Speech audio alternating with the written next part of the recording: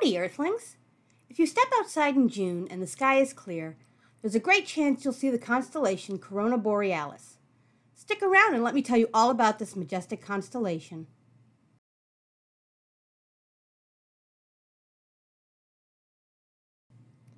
Corona Borealis, also known as the Northern Crown, is located in the sky of the Northern Hemisphere between Bootes and Hercules.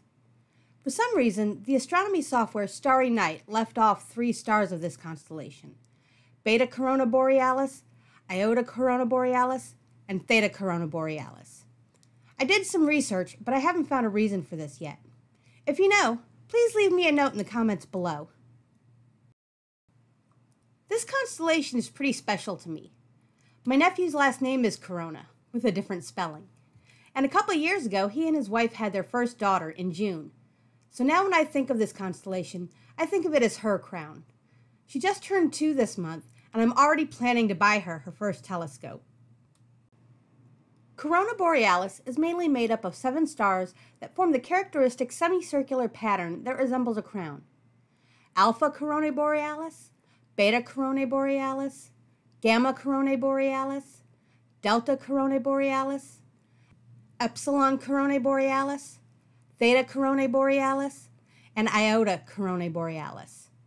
They range from 75 light-years from Earth to 380 light-years from Earth, and apparent magnitudes of 2.21 to 4.63, and come in a variety of star types. Alpha Coronae Borealis, or Alphaca, is the star closest to us, at 75 light-years away, with an apparent magnitude of 2.21. Alpha Coronae Borealis is actually an eclipsing binary star. Alpha Coronae Borealis A is a white main sequence star with a surface temperature of about 9,700 Kelvin and a mass of 2.58 solar masses. Alpha Coronae Borealis B is a yellow main sequence star that's similar to our Sun in temperature and color, with a mass of 0.92 solar masses.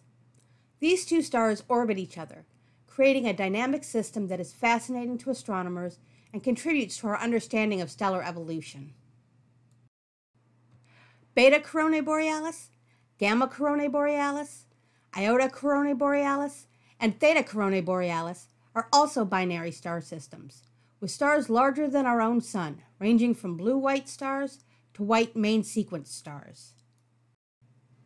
Delta Coronae Borealis has evolved from a blue-white main sequence star to a giant yellow star, with its mass 2.4 times that of our Sun and 7.4 times our Sun's radius.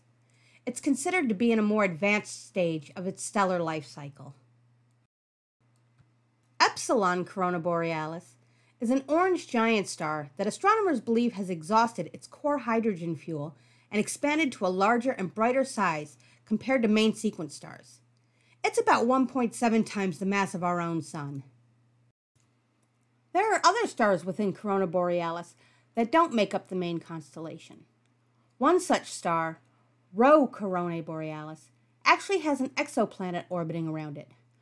Rho Coronae Borealis C is a Neptune-like planet that has a mass of 28.2 Earths and takes 102.2 days to complete its orbit.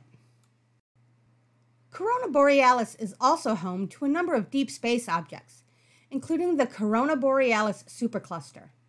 The supercluster is one of the largest known structures in the universe, consisting of multiple galaxy clusters. Corona Borealis is also home to a number of deep sky objects listed in the Messier catalog, as well as other astronomical catalogs. These objects include a variety of galaxies with varying magnitudes and are part of the rich tapestry of the night sky within this constellation. So there you have it. The constellation Corona Borealis is special for a number of reasons, even if it's not one of the more famous constellations in our night sky. This northern crown is home to many, many jewels and treasures, perfect for a little girl growing up with a sky nerd for an aunt. Thanks for watching. If you like this video, smash that like button. Click that subscribe button for more content from Texas Dark Skies, and ding that notification bell to get notifications when new videos are posted. Take care of yourselves, And in the words of my favorite personal astrophysicist, keep looking up.